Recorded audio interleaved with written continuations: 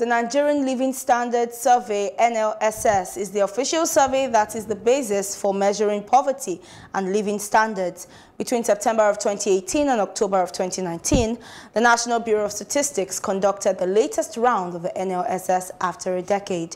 It is representative of the state level with a sample size of 22,110 households, focusing on increasing household and individual demographics, age, gender, marital status, amongst others, access to education, health, and basic services, employment, assets, and income.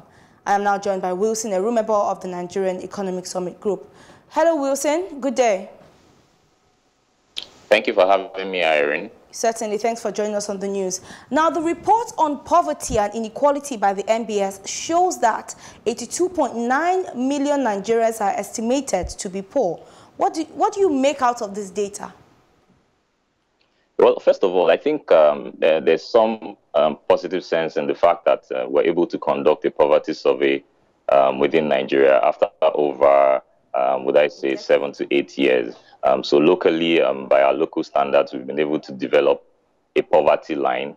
And of course, which is also very good, the fact that we have numbers to show the absolute number of people in poverty and how it can enable us to plan, whether in terms of policy and implementation of government programs. So that's on one positive side. Then going to the data itself.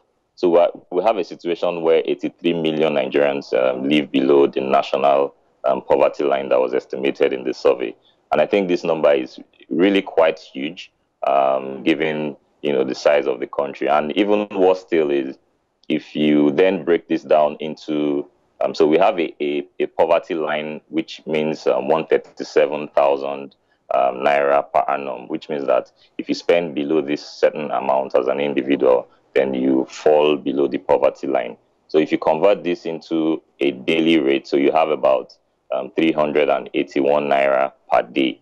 Converting it to dollars, we're looking at maybe about $1, for each individual, which is even quite low because the national and global estimates for poverty is a bit higher, above $1. Sometimes you have 1.25, 1.95, and all that. So if we were to even use that global standards of measurement, it means that we're likely going to have over 83 million people living below the poverty line. And this is a clear example of the fact that, the economy is growing slowly. We recorded a growth rate of about 2.3%, which is quite low for a country like Nigeria, and especially given where we're coming from. We all experienced how the 2016 recession was and how, such type of recession with what it accompanies with things like inflation, forex exchange rates and all that, we see how that affects individuals and households and basically drags people below the poverty line. And right now, Nigeria is in a tough situation, which means in 2020, a lot more people will still be added to these poverty numbers. So it's not really a good one for a country like Nigeria. Now, you presented the best case, worst case, and even case scenarios for the Nigerian economy during the Nigerian Economic Summit about 6 months ago. Now, it's about 6 months here. Have you seen any progress in terms of the recommendations made during that period? Yes. So what we looked at the summit is Nigeria in 2050, and we said we can't just keep moving as if things are all right. We need to start looking for a better Nigeria, and we tried to do three scenarios for Nigeria.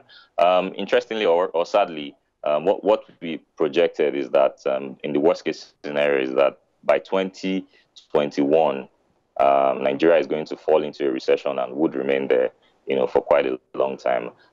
So we didn't even, of course, coronavirus then was not even out, so adding this coronavirus effect and the fact that oil prices are also down at very low, sometimes around $20 below $20 per barrel in April, tells you a lot that things are going to be quite tough for the economy going forward.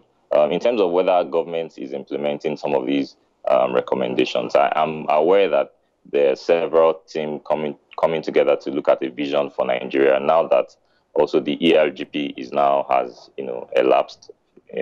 Will elapse in 2020. So there are efforts to start a new plan planning phase for the country and also capturing the long-term efforts. But I think in terms of government policies, seeing how we can, stimulate businesses and ensure that business employ people, I think we've really not made so much significant progress in that area.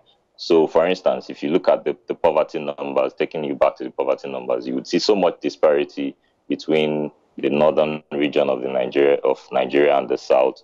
You would see the fact that farmers are even the most poor people in the country. You would see that education, and those that are less educated are even more poorer. They have more higher poverty rates. So I think these are critical issues that, as a country, we need to start looking at going forward.